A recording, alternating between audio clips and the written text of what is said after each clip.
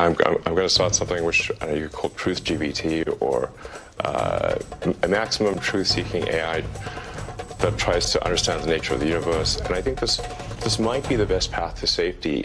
Ladies and gentlemen, it is finally here. Elon Musk has finally released xAI's ChatGPT competitor, Grok. In this video, I'm going to go over absolutely every single piece of information that there is to know. So if you find value in this video, be sure to like it and subscribe. Now let's get into it. The startup company xAI released a blog post that reads, quote, "Grok is an AI modeled after the Hitchhiker's Guide to the Galaxy, so intended to answer almost anything and, far harder, even suggest what questions to ask. Grok is designed to answer questions with a bit of wit and has a rebellious streak, so please don't use it if you hate humor. A unique and fundamental advantage of Grok is that it has real-time knowledge of the world via the X platform. It will also answer spicy questions that are rejected by most other AI systems. Grok is still a very early beta product, the best we could do with 2 months of training, so expect it to improve rapidly with each passing week with your help." In many ways, this is a very familiar AI application, but in many more ways, Grok is unlike anything we have ever seen before. The Grok chatbot is the first ever product released from Elon Musk's newest company, xAI. This is a venture that Elon Musk first began shortly after his acquisition of Twitter, but now only referred to as X. Elon was one of the original founders of OpenAI, the company who released the tech bomb of the decade, known as ChatGPT. You might have heard of it. You might have also heard of all the drama going on over there at OpenAI, with the board firing the CEO Sam Altman, which led Microsoft, the largest investor of OpenAI, who was blindsided by the whole thing, really pissed off. But that's a whole nother video in itself. So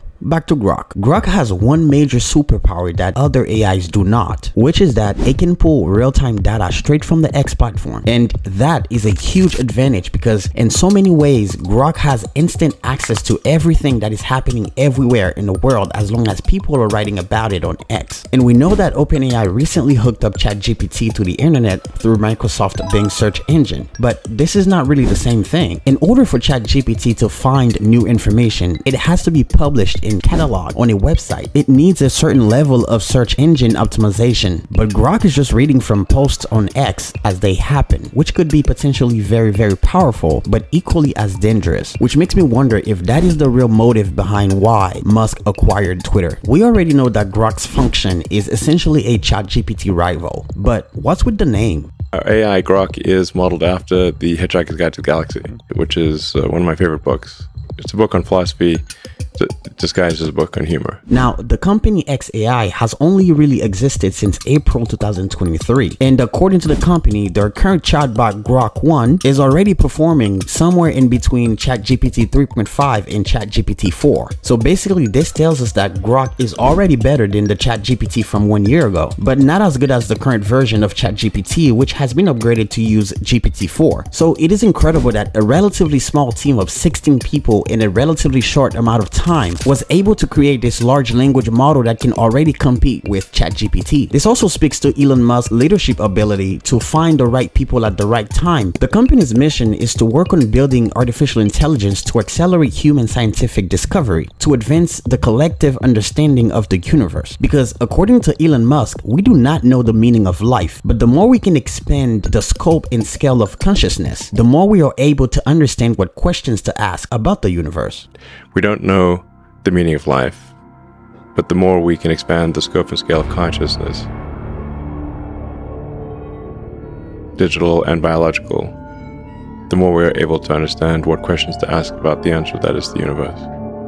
Elon was pretty well known for raising the red flag about AI development. He was afraid of the consequences of a powerful AI getting out of control and turning on humanity. The middle ground for Elon was founding OpenAI with the idea that if AI development was inevitable, then he at least wanted it to be done in a safe and transparent manner. And now, the genius is taking his shot at taking over the entire AI industry, starting with the Tesla autopilot, the Tesla robot, and now Grok. Can you even begin to imagine the potential of a Tesla plus Grok? Let that sink in. The beta version of Grok is only available to a select few people, but there is a sign-up sheet for anyone who wants to become a beta tester. Just know that it's limited to verified users on the X platform, and Elon says that priority is being given according to the length of time you have been a verified user on the platform. So the first people who decided to give Elon $8 a month for a blue check mark will be repaid with the first public access to Grok. Now, after some time, an updated version of Grok will be integrated into the X platform,